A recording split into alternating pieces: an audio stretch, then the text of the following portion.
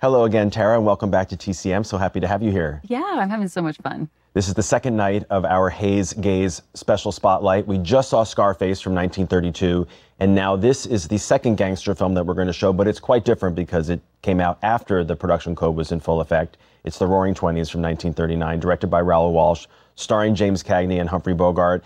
And if you will, it's the slightly sanitized version of a gangster movie, is it not? It is. And let me tell you that in 1939, the Hays office didn't want to have anything to do with gangster movies ever again. They'd done a pretty good job of like kind of eking them out. And the idea that it was going to come back, they were like, please no. But Jack Warner says, hey, look, I've got a really good story here. This is from a New York reporter who was on the Broadway beat, Mark Hellinger. And so this is really going to be authentic. We're going to use newsreel style footage. So it's kind of like a scripted documentary. Yeah. How about we do that? It's a museum piece. Yes. Well, that's what's interesting, because one thing you learn about the production code is that one of the things that they didn't want shown were any inner workings of criminal activity. And this is a movie about three men who return from World War I and need to make a living during Prohibition, and they get into bootlegging. So you're seeing the inner workings of bootlegging and associated racketeering, but because Prohibition was over, this was seen as a historical piece. Right. I mean, I will tell you, at first, that was not something that won him over initially, Joseph Breen, who ran the code at that time. But eventually, he's like, okay, I see it. And so, yeah, you know, racketeering and this idea of, liquor was legal. So why not? And it's fascinating to see how bootlegging operations work. So that's one great reason. Another thing, though, that was a sticking point was the Tommy gun. So they were like, we got to put the Tommy gun. I mean, that's the whole reason mobsters are able to gain power.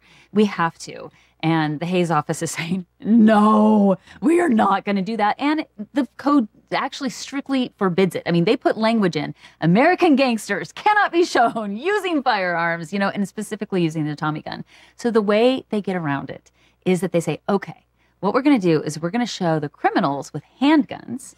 We'll show the police with Tommy guns. And then there's a big shot where you just see the Tommy gun close up come around, but you don't see who is shooting it. Wow. Could be either one. And then, of course, they have a voiceover like saying, and this was the evil and the scourge of how it happened. And so through that technique, they were able to get the Tommy gun in. It just shows you how creative, let's say, these filmmakers had to be in this time frame to work around all of these restrictions. Yeah, they really upped their game. And I mean, this film, The Roaring Twenties, is considered one of the best movies of 1939, which is really a statement.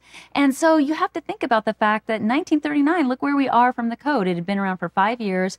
And yeah, everybody kind of like muddled around for a while, and they found their way through and gave us the best year that movies have ever seen. And from the outset, you get the sense that this is the glossier version, right? The opening credits are very polished. You have all these big names, James Cagney, Humphrey Bogart.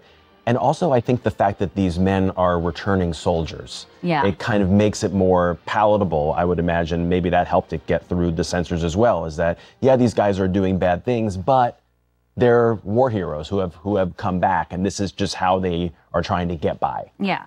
Interestingly, though, British Columbia refused to show the movie for that reason, because they thought that a soldier coming back, and not finding work kind of flew in the face of the War Act. So they said it couldn't show there. And I think it was banned in the UK as well.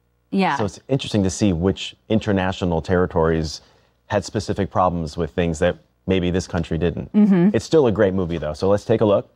From 1939, starring James Cagney and Humphrey Bogart. Here's The Roaring Twenties.